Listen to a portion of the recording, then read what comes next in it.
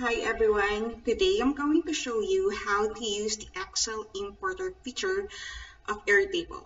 So this was released in November 2020. With this new feature, we can now import Excel workbook or spreadsheets into Airtable.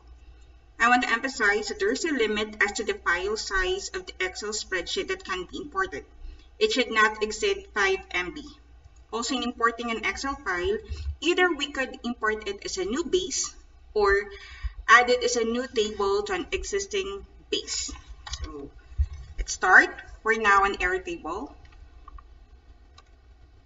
Add the base. Then click Import Data. Select Microsoft Excel. Then choose an Excel file that we need to import into Airtable. Select Files to upload. In this case, I need a sample spreadsheet to be uploaded or imported. Open. Hit upload. So there, we have successfully imported the spreadsheet. So this is now the imported base. See?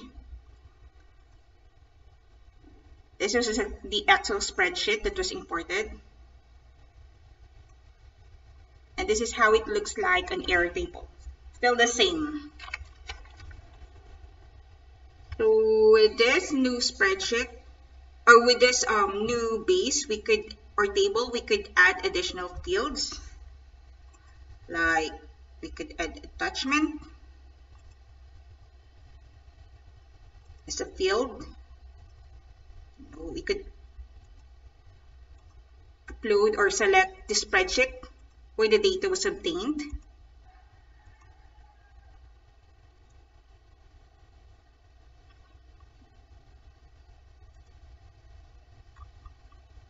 We could also add the field created by or the created time. So we'll know when the record was created. But this is automatic.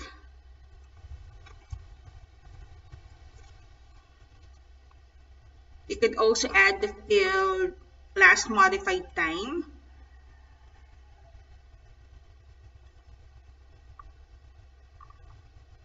And last modified by.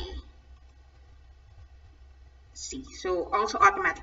So these fields, last modified time and last modified by, are important because it enables us to track changes made on the sheet or on the record.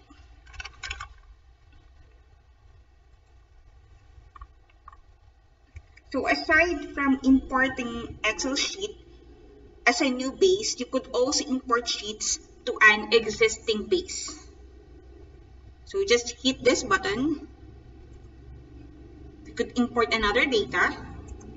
So let's try the same sheet.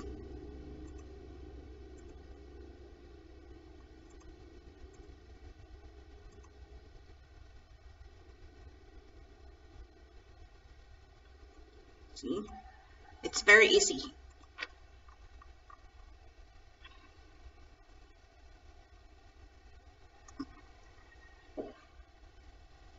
So we don't have an option to delete a specific sheet, like in this case. So what we can do, if we want to delete the entire base, we go here and click delete base.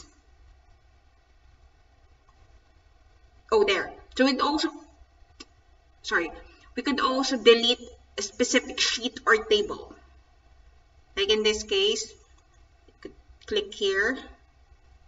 So this would only delete this specific sheet or table and not the entire base. Here.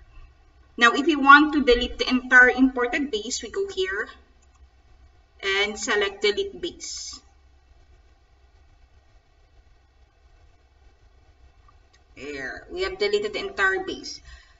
Thank you for watching. I hope you learned something new tonight. Stay safe and happy weekend.